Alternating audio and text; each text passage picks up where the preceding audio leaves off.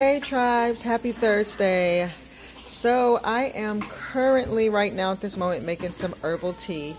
We are in Houston, Texas, and it is freezing. The temperatures have dropped.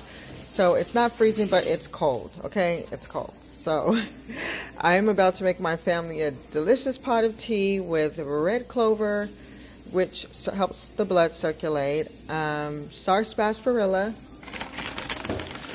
Show you what that sarsaparilla looks like. Sarsaparilla, which is a root, is an amazing source of iron. So you want to get the iron levels up.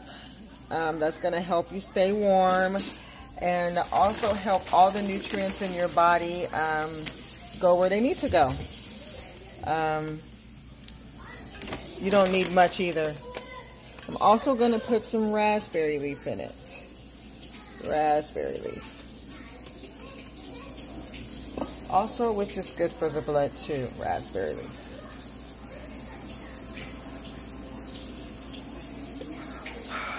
Okay.